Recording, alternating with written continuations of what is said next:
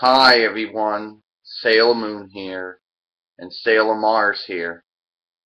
Is my hair a mess? I don't know.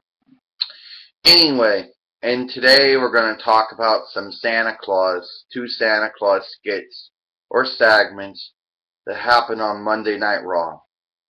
Now the first one was actually a WWE made commercial for WShop.com as Mick Foley as Santa Claus. And he shows all the accessories or all the merchandise that one could buy. Now, for example, there's so much stuff that he can't talk about at all.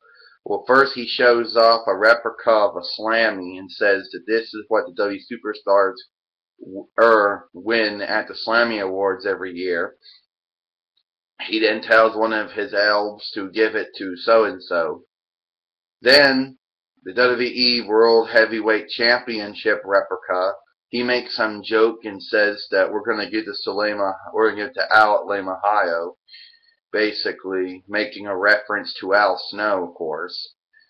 Then, he also brings up the Macho Man documentary, Macho Man Madness. It was called Macho Madness. And one of the elves says, ask me if I'm a Randy Savage fan. You a Randy Savage fan? He goes, oh yeah. Then after that, he talks about the promo code that you put in to get a discount on the price of either the shipping and handling part of the merchandise. And then at the end, the female elf goes, that's the bottom line because Santa said so. And he goes, nope, that's Stone Cold Steve Austin's gimmick. We don't want to infringe upon it. The next Santa Claus skit, can I do it now, Sailor Moon? Okay, alright, okay.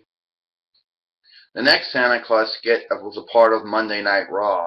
This time Hulk Hogan goes as Santa Claus, but he calls himself Ho Ho Hogan. But you could call him either Hulk Claus or Santa Hogan if you wanted. He got about 3 different aliases.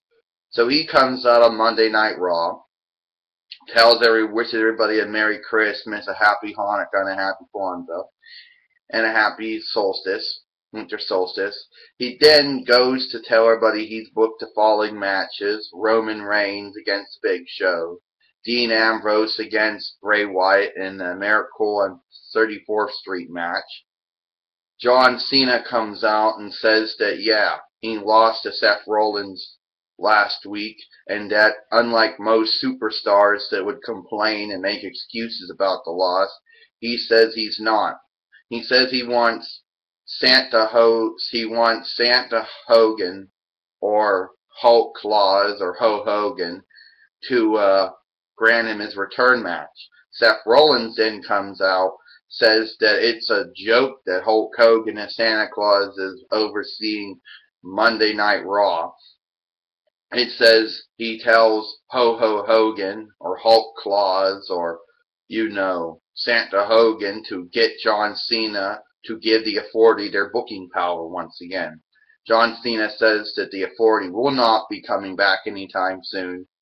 Santa Hogan or, Hulk Claus or Ho Ho Hogan then books John Cena against Seth Rollins. After that, there's a post down between Hulk Hogan and Santa Claus and John Cena.